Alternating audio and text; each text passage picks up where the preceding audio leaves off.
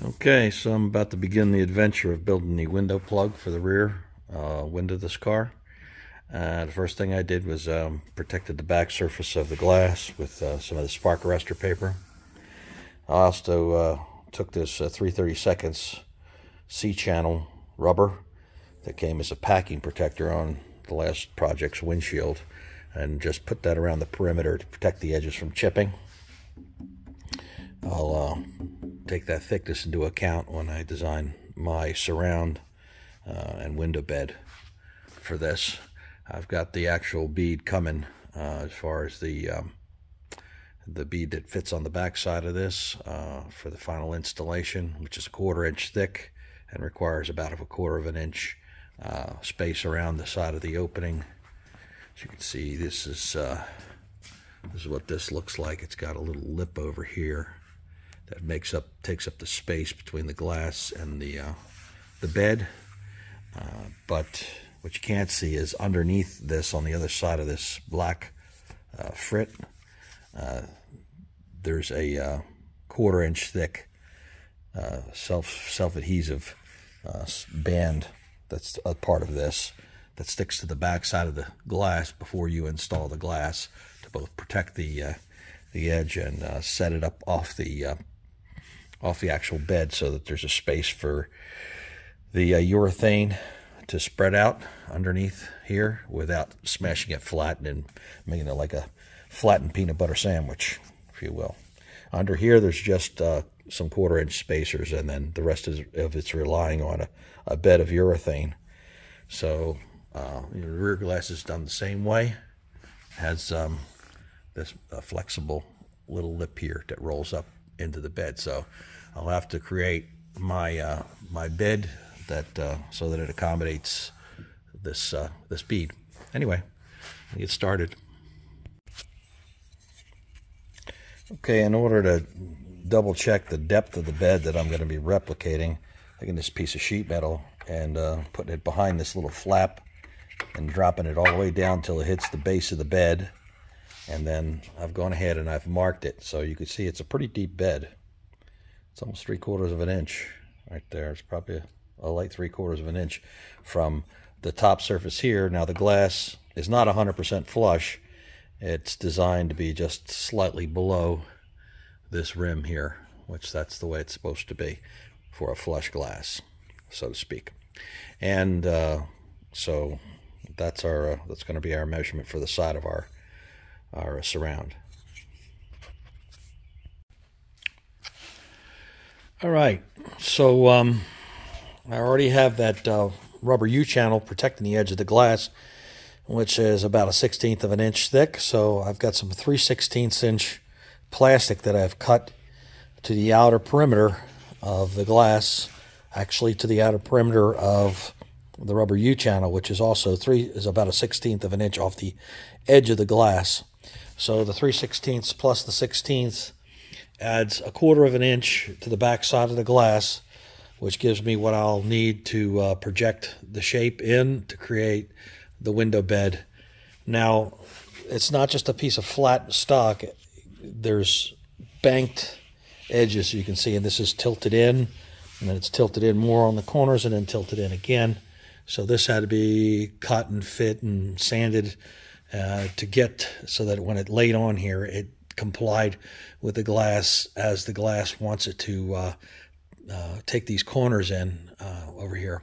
So anyway, I've got to add another 3/16 inch to the whole perimeter here before I can start getting with my sheet metal work.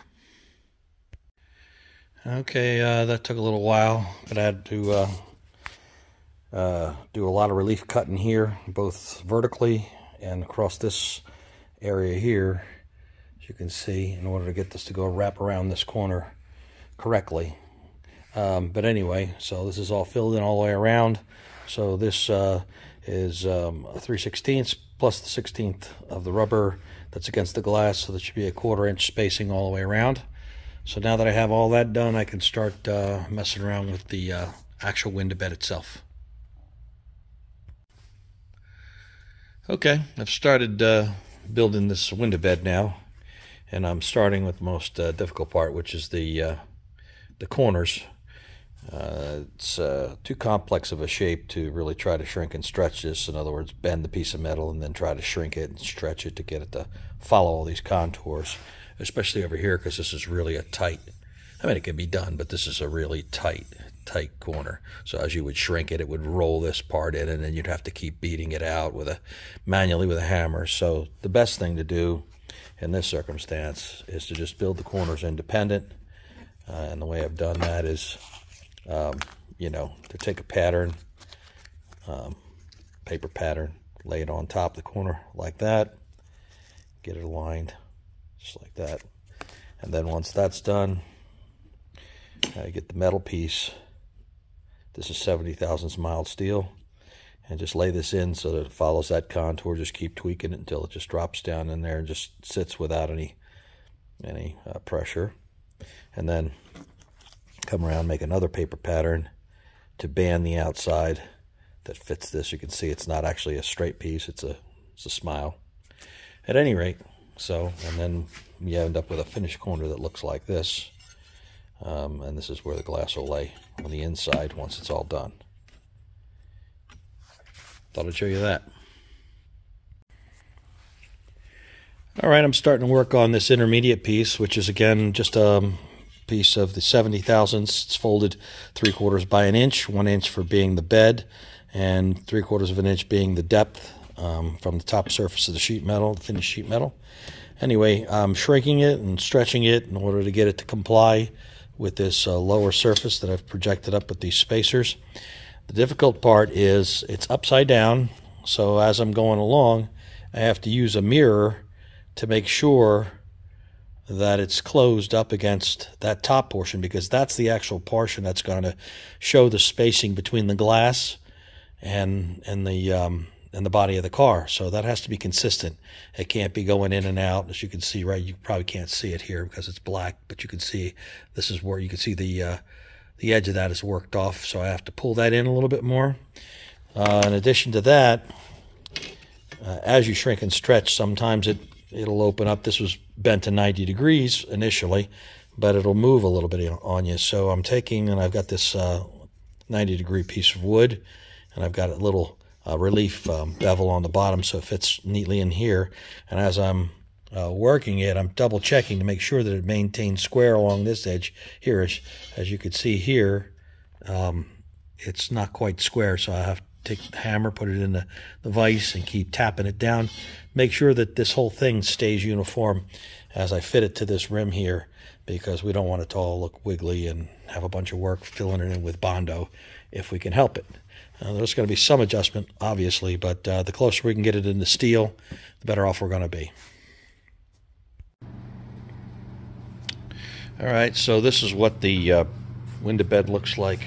It's upside down, obviously, on the glass. That's everything stitched together, welded up, ground off, cleaned up. Now I've got to start trying to fit it to the car.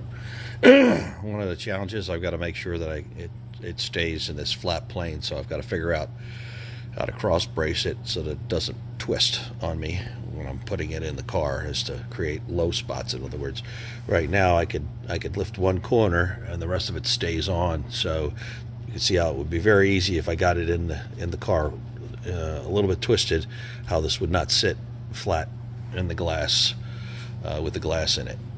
Anyway, I got to figure out what I'm going to crisscross that with, and then go on from there. All right, so I've just gone ahead and used some 5/8 tubing, square tubing, to crisscross it and tack to the corners so that it doesn't rack while I'm trying to figure out how to get it installed in the car. All right, with the X member in here holding everything stable as far as the frame's concerned, I added these flanges on the inside here, temporary flanges for now.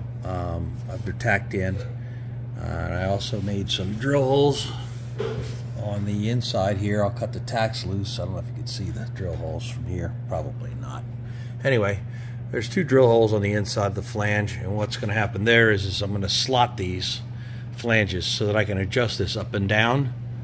And the reason for that is I want to be able to make sure that the sheet metal is going to roll in here so I don't have a valley or it doesn't dip down too much. So I want to be able to adjust this flange up and down and get this located just right to where the sheet metal just rolls in to this edge right here. Right up here it's pretty good, but down here it's a little high. So I've got to be able to adjust that up and down. That flange also gave me the ability to center this all in the hole 3 3/4 down from the top of the roof, that existing edge, and it should be about 12 1/4 to this leading edge of the deck lid if everything's measured out properly. Naturally, there's a little fudge factor here and there. You just kind of, you know, everything's not 100% perfect. These quarter panels are a little bit different on either side, so you know, a little bit of this, a little bit of that, just so that it visually looks right. I think the most important part is that the arc of the rear of the roof matches up, and it does. And then we'll go on from here. Okay, so now you can see this flange has screws, one in the top and one in the bottom, and it's a slotted hole so that I can adjust it up and down to get that window bed decked out to where the sheet metal makes a good transition. So I've also pre-drilled and primed this so that once I get it into position, I'll be able to actually plug weld this flange right to the side there, and that'll support the window bed on the sides. Okay, with these two tracks fixed where I want them, they're not welded in yet. Just in case I have to do any kind of adjustment, I want to try and test fit the glass in before I finalize those. At any rate, I started with a piece of 035 to start creating the substructure to support the upper window bed. So it's just tacked in there lightly, and I'm going to drop the window track in and trace it out, and then I'll start building some supports up there. Okay, so we're just still secured with 4 screws to the car through these side rails, but I've gone ahead and I've added, this is kind of a reverse of this shape here, to try and you know, add a little strength in this direction here to this upper bed. This is the only place where you really can't tie it, you know, vertically substantially to strengthen it. What'll happen here is because I've got this here, once this skin is connected from the existing roof to this track, it'll create a box. It'll be a compound shape, and that should basically take any of the rotation out of it that would be there. Also, once the glass is in there with the urethane will basically secure it to the glass and stiffen it up. Modern cars, the glass is part of the calculated structure of the car. On the old cars, it's just usually just set in there, but I'm going to be using urethane in here, so that'll hold that nicely. Anyway, what I have left to do before I can do a test fit on the glass, which is essential to see if anything moved, which things have a tendency to shift around from time to time, is I have to put a little piece that goes from here down to this Dutchman panel that'll secure it to the bottom there, and that'll stiffen up that bottom and keep that arc stable in that direction. So also what I've done here is this is that piece of sheet metal that I put in. This creates the bottom boxing to finish out the roof. On my car, I took this last, there's a roof brace here. I cut, because I used the Vega and I wanted a better transition than the Vega hatch gives you. I basically had cut it all the way out to here, took this and moved it all the way down to just above the glass, and then created a large patch for on top here. That's not necessary with this because this fits the roof exactly, so this transition just comes over nicely. At any rate, I'm going to start making this piece right here, and we'll go on from there. Okay, so here's the base piece. It's just screwed to the car right now, but it's welded to the window track in order to keep the window track curve from flattening out. So that's what that looks like. The next thing I have to do is to fit the window in and make sure everything looks good there, and consistent. It's not rocking up and down in one corner or the other, because sometimes these things will get twisted. I just make sure that it makes contact all the way around the perimeter, and then I can start welding it to the car and finishing out the outer skin, the upper, the two sides, and then this back piece of metal. Anyway, I just thought I'd show you that. Okay, so first time in, it was rocking a little bit. This corner was a little low, that corner was a little low, so I raised everything up just a tick over here, probably a 1/16 or so on both sides to get rid of the rock. Also, the flange that I had put in at the top over here pushed this top flange up a little bit too high, so I went around and just put a piece of masking tape here, and then I went around with a chisel, metal chisel, and then I just kind of beat it down so that it actually fits the window bed, the original window bed, on an angle a little bit, so it just kind of drives that whole piece of metal down a little bit, because it was lifting up the center just a little bit, so that was causing some of the problems. It's sitting pretty good right now in here, so I feel like I can secure this whole bed in place to the car at this point, and then move on. I got a little trick here, try to get it out. I've gotten it out once. Basically, this is strapping tape, packing tape. It has these little fiberglass lines through it so it doesn't tear. I've got that up underneath the glass here so that I could just pull this back up and out of this hole here. Anyway, move on from here. Okay, so I've got the sides filled in now with sheet metal. It's just, everything's just tacked to every 1 inch. I'm gonna wait till I get everything secured before I go around and finish weld this up, so I don't get anything twisted out of shape by heating it up. So I'm starting to lay out this lower piece to fill in the bottom, from the bottom of the window plug down to the trunk. It's a little tricky piece because it's flattish, but it's not completely flat. I've got to wheel this to where it's got a very slight crown, so it doesn't want to, you know, when you lean on it, it doesn't want to reverse. So anyway, I'm just getting started with that now, and I'll continue on from here. Okay, so I've run it through the English wheel.